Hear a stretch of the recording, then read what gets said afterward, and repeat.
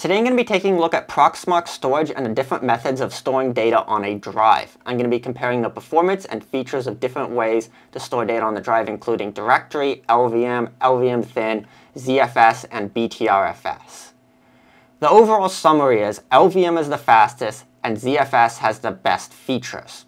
And generally I'd recommend using ZFS because the lost performance when using ZFS compared to LVM is well made up for, in my opinion, by the extra features it gives you, which I think overall is a better experience for storing VMs. Now I'm going to go over each of the storage types individually. So let's take a look at LVM first. LVM is the Linux volume manager, and it takes a group of physical disks on the system, merges them into a volume group, and then in that volume group you can make logical volumes on top of it. So it's kind of an abstraction layer between a physical disk and the logical volumes on top of it. And then Proxmox takes these logical volumes and gives it to the VM to store data on. The disadvantage to this is it doesn't allow for thin allocation or snapshots, but it is really fast because it's fairly simple. One thing to be aware of is snapshots are used for more in Proxmox than just the snapshot section in the VM. They're also used for backups, as it allows a snapshot of the VM to be taken where it's running and back up that snapshot. You can't just back up the disk of the whole VM when it's running because the disk will change and you have kind of a mismatched disk that's been backed up and will not allow it.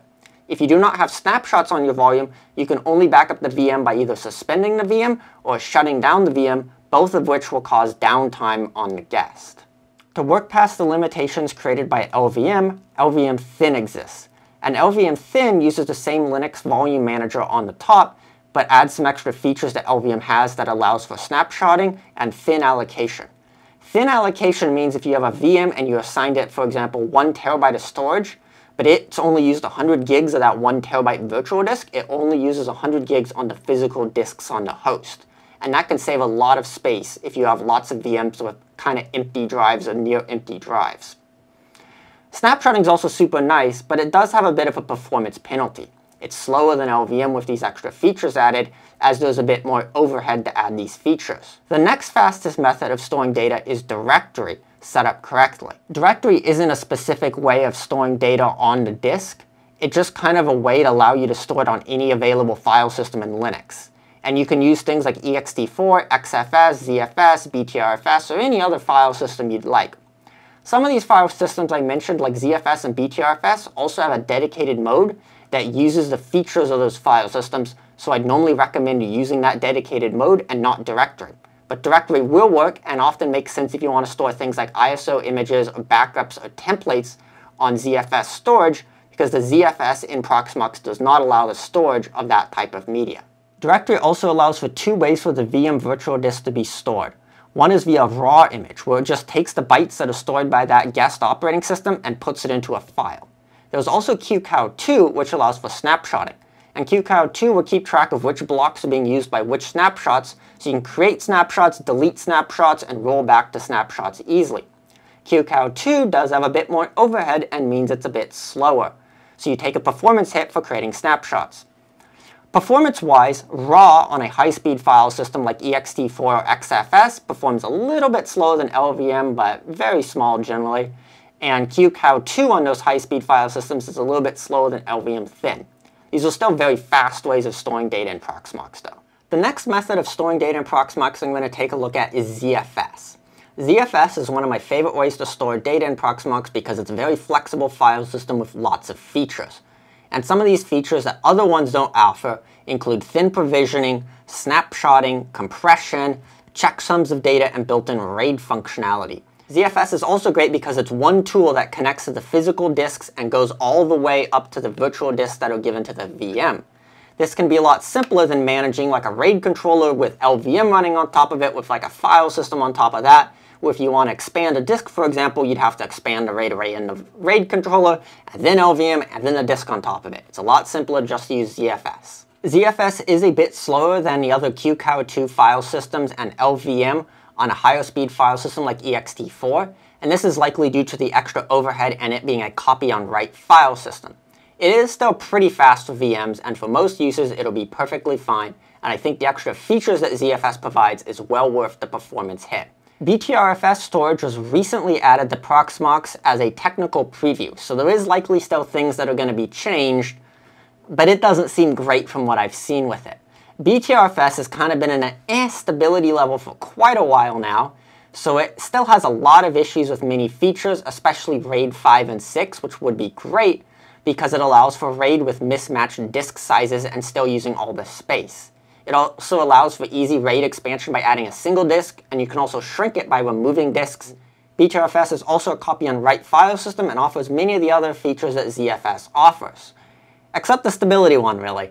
It just isn't super stable. Even when I was doing a little bit of testing on Btrfs, I ran into some weird issues that forced me to reboot the system, and I generally just stay away from Btrfs because I can't think of a good reason to use it for most use cases. And while Btrfs's RAID flexibility is great, it doesn't make up for the poor performance and poor stability that Btrfs has. This might change in the future, but Btrfs has been in development for a very long time, and some of the issues that I'd like fixed, like RAID 5 and 6, still have not been addressed. I also tried some other methods of passing a disk to a VM in Proxmox that aren't the traditional methods. One of these is just a full disk pass-through. So when you set up a disk in Proxmox, you say like the storage volume type and then colon and name. But you can also just put a path in there in Linux. So for example, I could do /dev/nvme0 to put my first NVMe drive to the VM. And this is a little bit faster than using LVM, but not very much, and I think the flexibility of putting multiple disks on one system and the ability to do backups and stuff, which you can't do with a full pass-through disk, makes a lot of sense and is definitely worth that slight performance hit. The other way to pass a single disk to a VM is PCIe pass-through. So instead of it showing a virtual storage disk to the VM, it just gives it the NVMe device. This is the fastest way to pass a disk to a VM, but also requires more setup as Proxmox isn't actually controlling the storage at all in this use case. You can run multiple VMs on one disk doing this if you want to use like NVMe namespaces, but that's not a super common feature. And I think for most use cases, the compromises for PCIe pass-through are not worth the slight performance advantages. Though passing through an NVMe disk to a specific VM can be great if you need like a high-speed cache or scratch disk or something for that VM to use. I also created a quick test to test the performance impact of lots of snapshots on a VM. I created a little script that would make a snapshot of the VM every 5 seconds, and then had the VM continuously writing data and created roughly 400 snapshots. This was done using the QCOW2 data storage method on a directory, and notice no performance hit. In Proxmox, I left the cache mode to none for a couple of reasons. First of all, it's the default mode on virtual machine images in Proxmox, so it's probably what people are most likely going to be using if they don't go in and play with it explicitly by themselves. The next thing is Proxmox themselves on their guide recommends it for most use cases, so I'm guessing most people will be using it. The next thing is dealing with the different layers of cache and trying to benchmark. Because if you run a lot of benchmarks, you'll kind of notice that you're caching RAM. And another thing that I noticed is different file systems treat the caching a little bit differently, especially ZFS. ZFS doesn't really use the Linux native caching and rather uses its ARC system. And even though Proxmox tells it with the none type caching to not use the RAM cache, ZFS still uses the RAM cache. So you get performance in Crystal Disk Mark with ZFS that is significantly better than the disk is rated to do or any other file system to do, but that's just because you're reading RAM and ZFS is faking that while other file systems are doing what Proxmox is telling it to do. So ZFS can be a little quirky in that way. But all the other OSs pretty much handle it like you'd expect and how Proxmox says it is handling it. Let me know about the experiences you've had with storage on Proxmox and other KVM-based hypervisors, and thanks for watching this video.